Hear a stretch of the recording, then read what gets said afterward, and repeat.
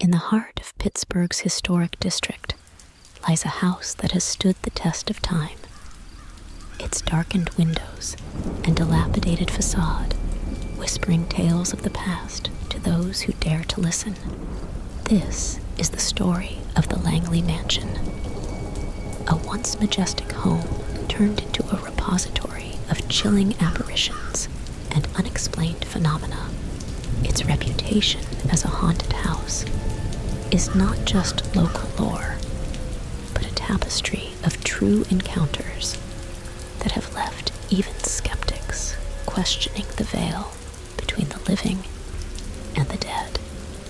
The story begins with the Langley family, affluent and well-respected, who built the mansion in the late 1800s. It was a beacon of luxury and sophistication, hosting lavish parties that were the talk of the town. However, this grandeur was not to last. The family was struck by a series of tragedies that would forever alter the course of the mansion's history. It started with the mysterious disappearance of the youngest Langley daughter, Amelia. She was last seen playing near the grand staircase, her laughter echoing through the halls. Then silence. Despite exhaustive searches, no trace of her was ever found.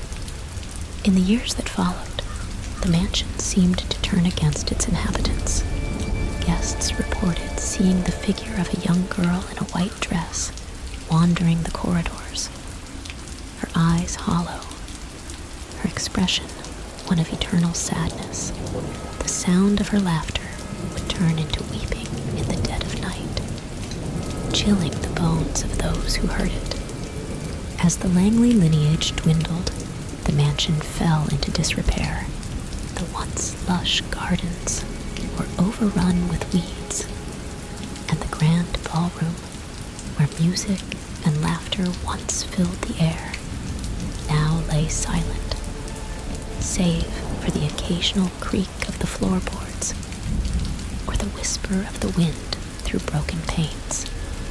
The last of the Langley line, Edward, was a recluse, rarely seen by the townsfolk. It was rumored that he dabbled in the occult, seeking to contact the spirits that roamed his home. His experiments seemed to only exacerbate the hauntings, drawing more spectral entities to the mansion.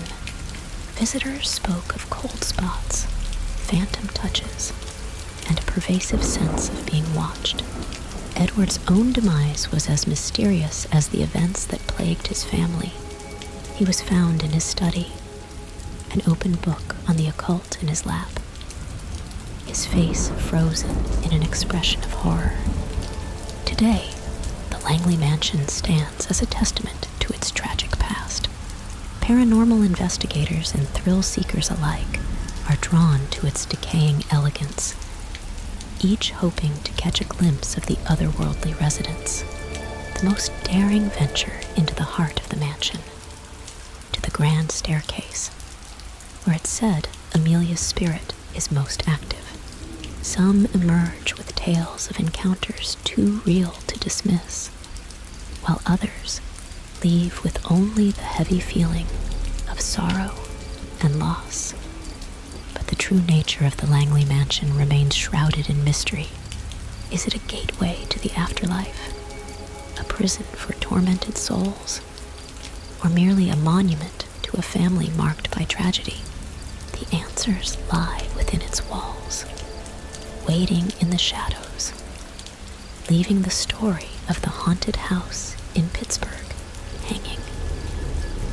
A narrative thread waiting to be picked up and woven into the fabric of the next daring explorer's experience.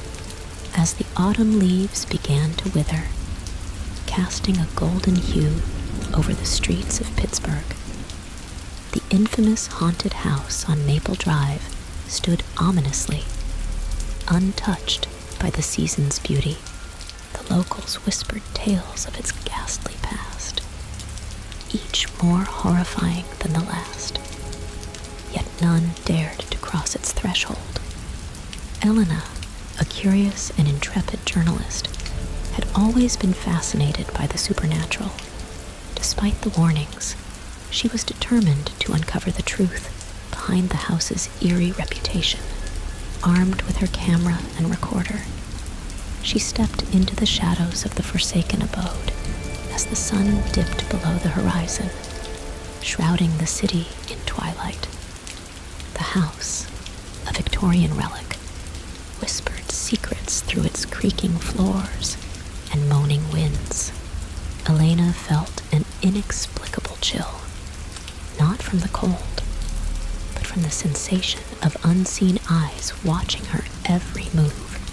As she ventured further, her recorder picked up faint, indistinct murmurs, like distant conversations held in a forgotten time.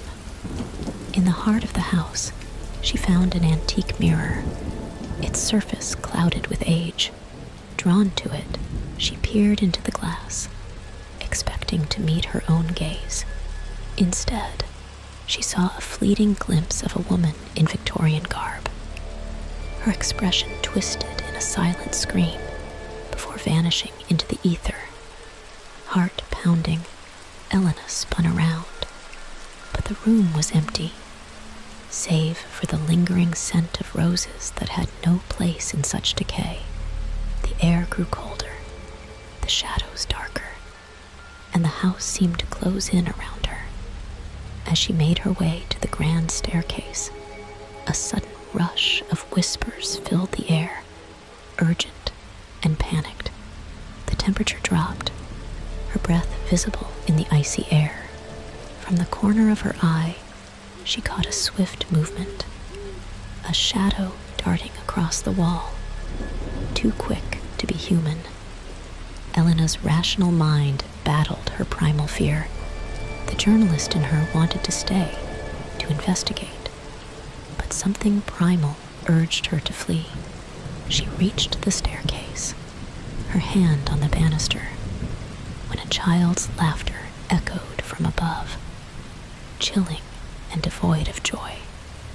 Torn between her desire for the truth and the instinctual need to escape, Elena stood frozen on the stairs. The laughter grew louder, joined by the sound of small feet running down the corridor above.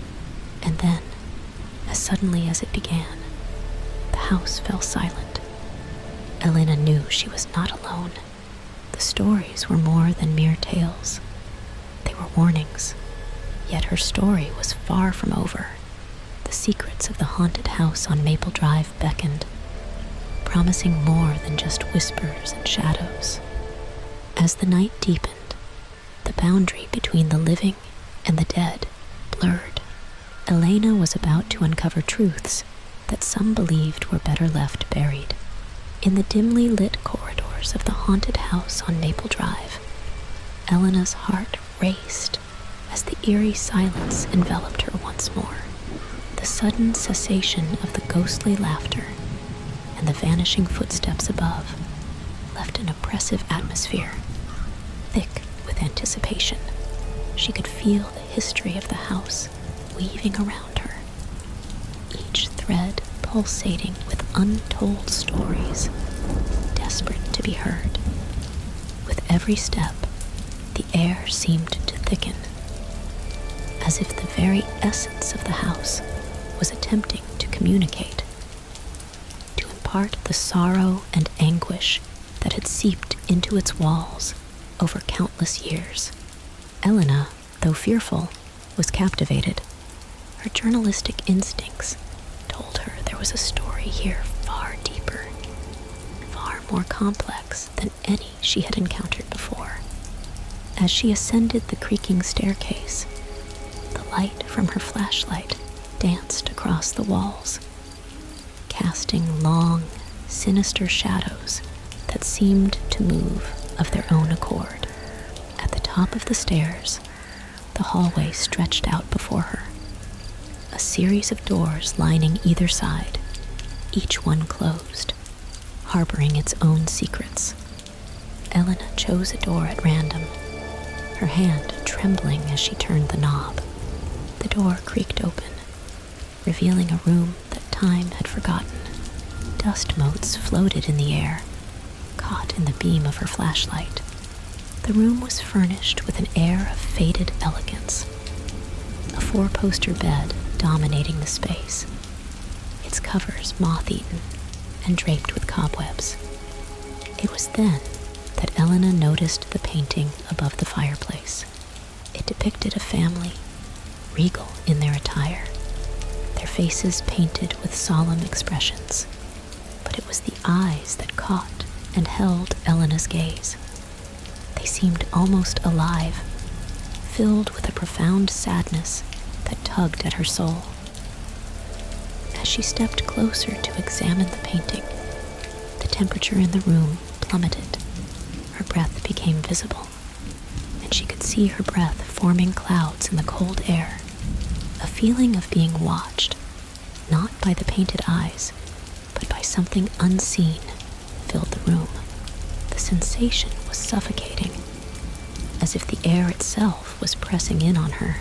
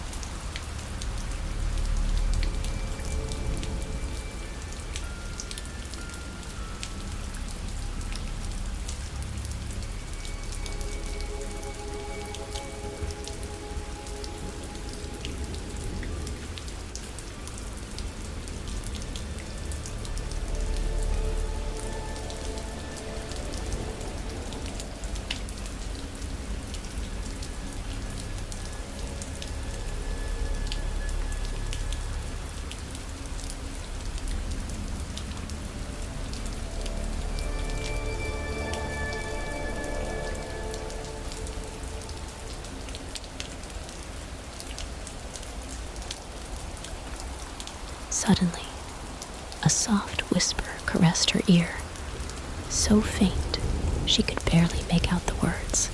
It sounded like a plea, a desperate whisper from the past, begging to be understood. Elena spun around, but the room was empty, the sensation of being watched intensifying. Her heart pounding, Elena realized she was standing at the threshold of a mystery that transcended mere ghost stories. The whispers, the painting, the oppressive atmosphere, they all pointed towards a narrative entwined with the very fabric of the house. But before she could delve deeper, a loud crash echoed from the hallway, snapping her attention away from the painting. Something was happening, something that demanded her immediate attention. With one last glance at the sorrowful eyes of the painting, she stepped back into the hallway. The story, brimming with unspoken tales and spectral presences, leaves Elena and the reader on the edge of a deeper revelation. The house's secrets hanging in the air like the dust motes in that forgotten room. What lies beyond the hallway? And what stories do the other rooms hold? The haunted house on Maple Drive remains a nexus of the past and present, its stories yet to be fully unveiled.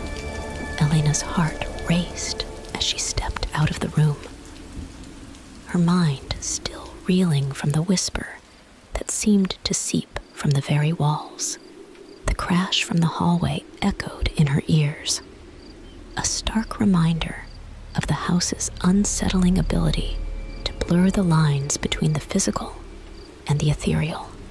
With cautious steps, she moved towards the source of the noise, her flashlight casting an unsteady light ahead of her.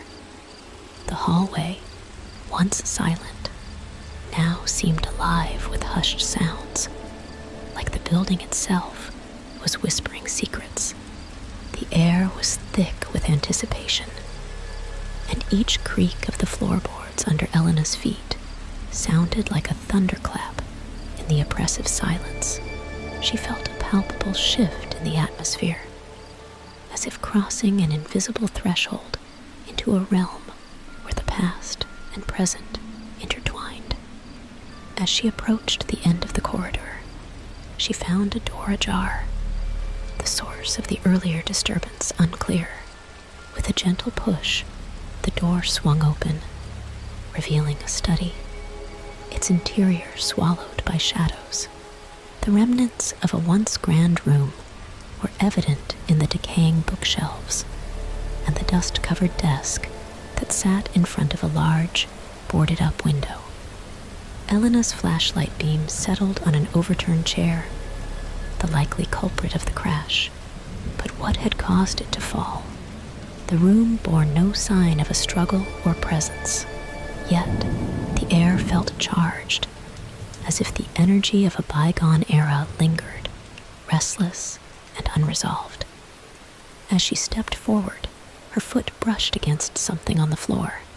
Startled, she directed her flashlight downward, revealing a scattering of old letters, their edges yellowed with age. Bending down, she picked one up, her fingers trembling as she unfolded the brittle paper. The letter was written in a delicate script, the ink faded but still legible. It spoke of love and loss, of promises made and broken. The words seemed to resonate with the very soul of the house, a tangible link to its sorrowful past. Elena felt an overwhelming sense of empathy for the author, a connection that transcended time. Absorbed in the letter, she barely registered the soft creaking that began to fill the room, as if the house itself was responding to the uncovering of its long-buried secrets. The atmosphere thickened, the sense of being watched returning with a vengeance. It was then that Elena noticed a faint glow emanating from behind the boarded-up window, a light with no discernible source. Drawn to the mysterious luminescence, she approached the window, her mind racing with possibilities.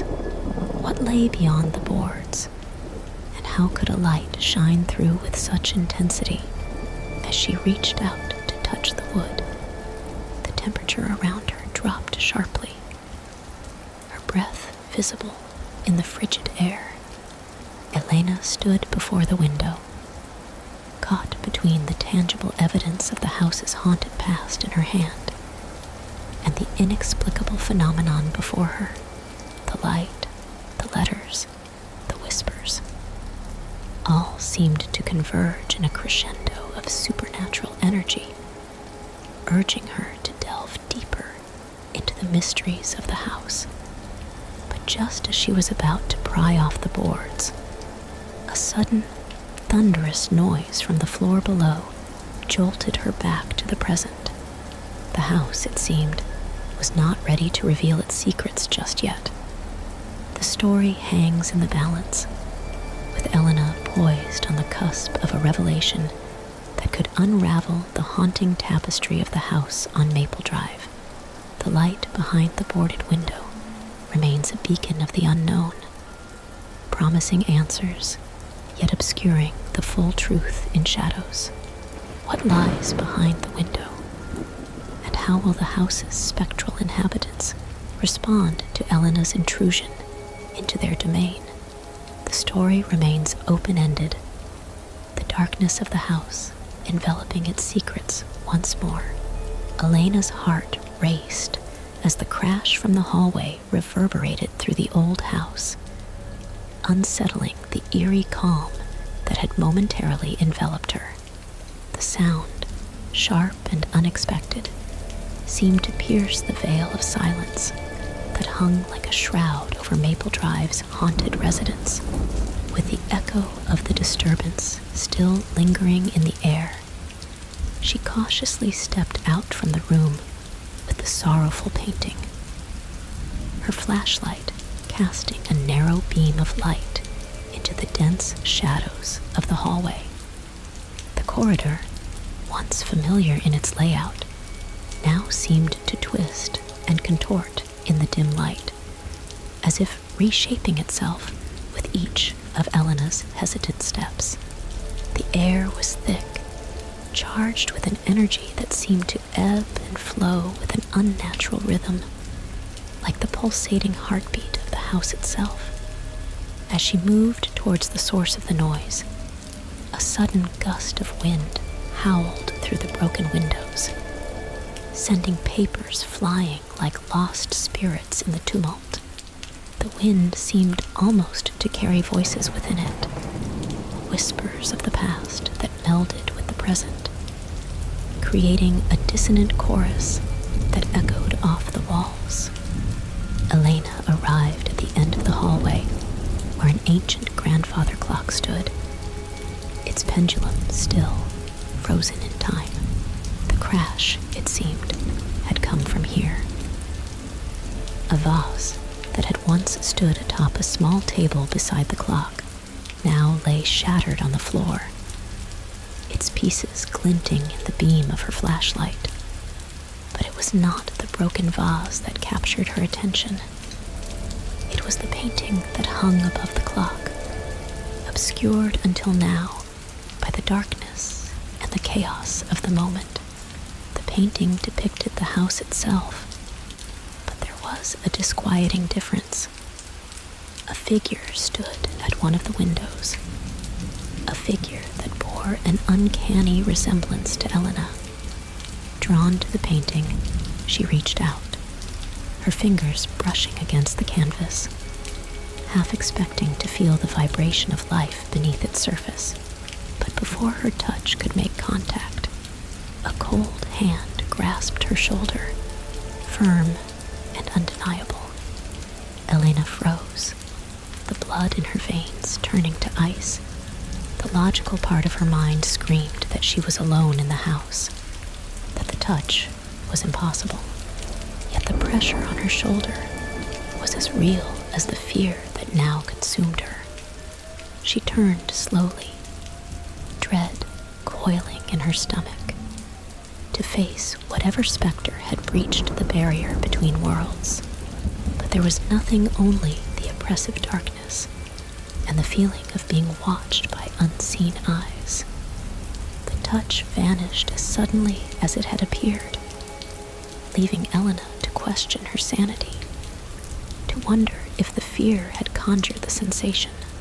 Yet the imprint of the cold hand lingered, a chilling reminder of the house's supernatural inhabitants. With her heart pounding in her chest, Elena realized the depth of the house's mysteries was far greater than she had imagined. The shattered vase, the painting with her likeness, the phantom touch-all pieces of a puzzle that she was now compelled to solve.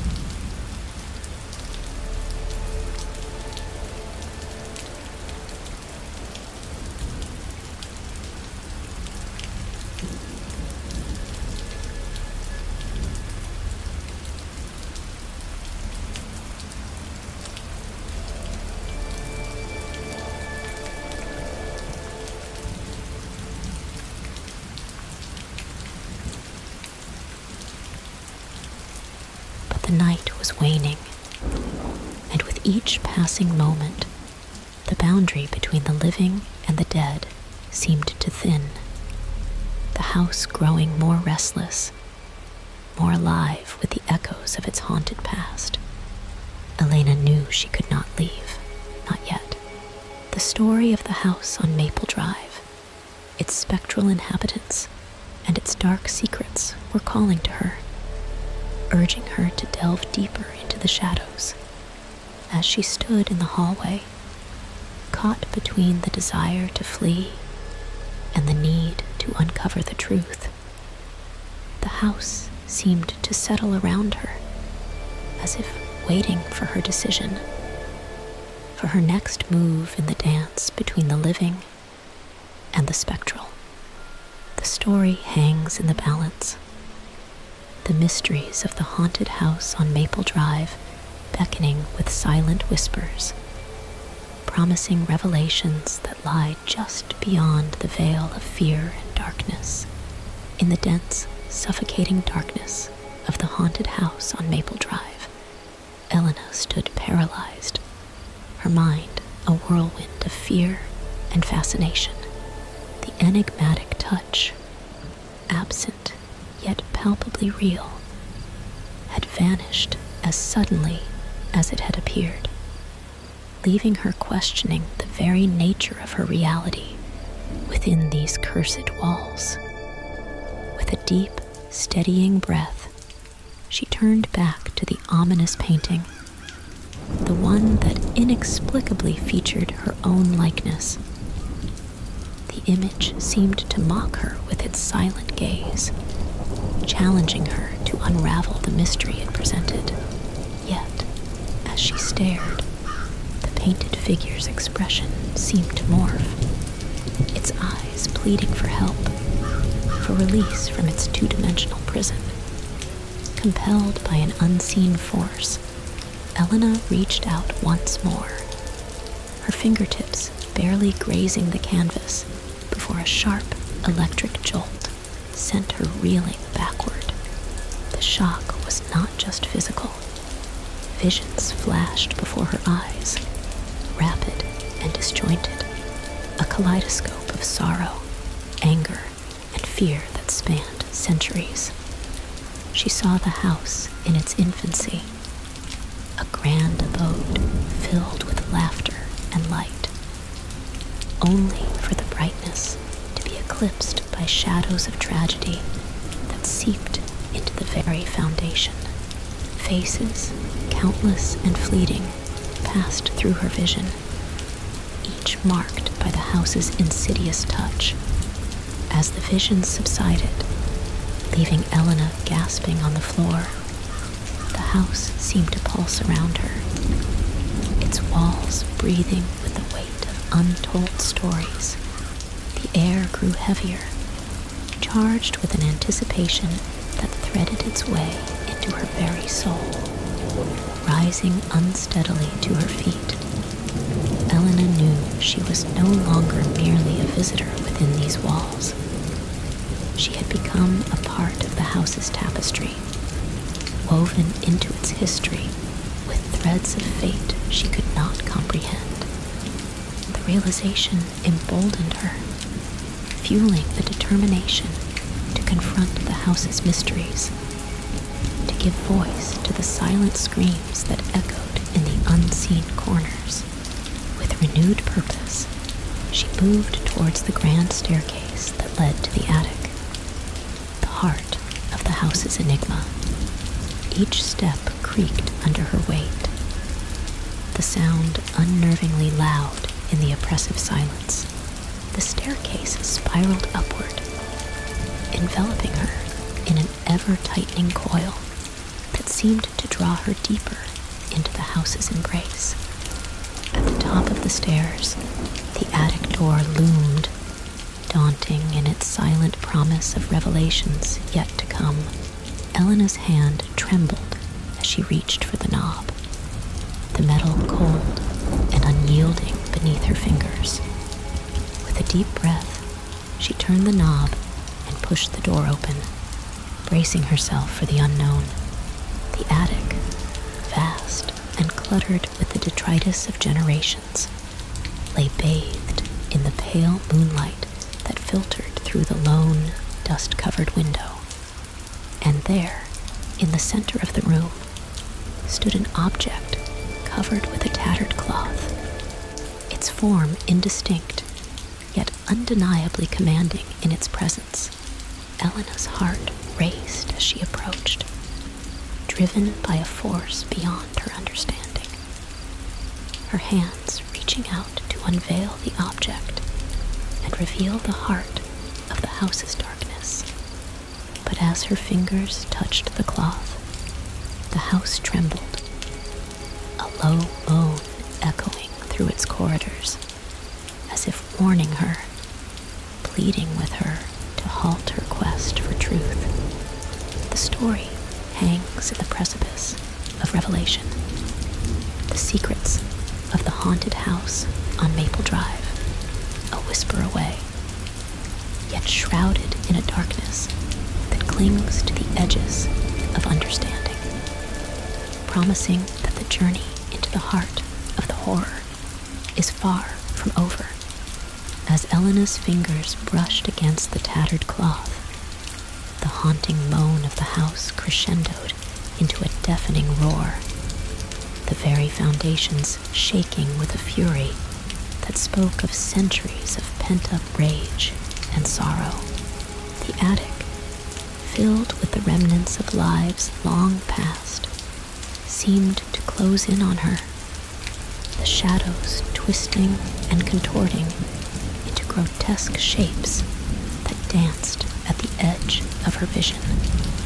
With a courage born of desperation, Elena pulled the cloth away, revealing an ancient mirror, its frame ornate and twisted, as if sculpted from the very darkness that permeated the house. The glass, though clouded with age, pulsed with a malevolent light, drawing her gaze into its depths. What she saw within the mirror's surface was a realm of shadows, a twisted reflection of the house that bore the scars of its tormented history. Figures moved within the glass, their movements jerky and unnatural, as if they were puppets controlled by unseen hands. Among these specters, Elena saw the figure from the painting, the one that bore her likeness. But here, in the mirror's depths, its expression was twisted in a silent scream, its eyes filled with an eternal despair that mirrored the house's own anguish. As Elena watched, paralyzed by the horrific tableau, the figure reached out, its hand pressing against the inner surface of the glass, as if seeking escape from its prison. And then, with a suddenness that left her breathless, it shattered the barrier, its hand extending into the attic, into Elena's world. The air around her grew colder, the shadows deepening as the figures within the mirror poured forth, their whispers coalescing into a single chilling voice that spoke of betrayal, of a curse that bound them to the house, a curse that now sought a new vessel. Elena realized, with a horror that gripped her heart, that the house had not merely been a prison for these lost souls. It had been a predator, feeding on their despair, growing stronger with each spirit it ensnared. And now, it sought to claim her, to add her story to its own. With every ounce of will she possessed, Elena turned from the mirror, fleeing the attic and the spectral horde that surged behind her. The house seemed to come alive, its walls pulsating, its doors slamming shut of their own accord, as if determined to trap her within. Down the spiraling staircase she ran, the echoes of her footsteps mingling with the cacophony of voices that pursued her. The entrance entrance, her only escape, seemed impossibly distant, a beacon of hope that dwindled with each passing moment. As she reached the door, the force of the spirits upon her heels, Elena threw it open, stumbling into the night. The cool air of the outside world was a balm to her senses. The clear, star-filled sky, a stark contrast to the darkness she had fled.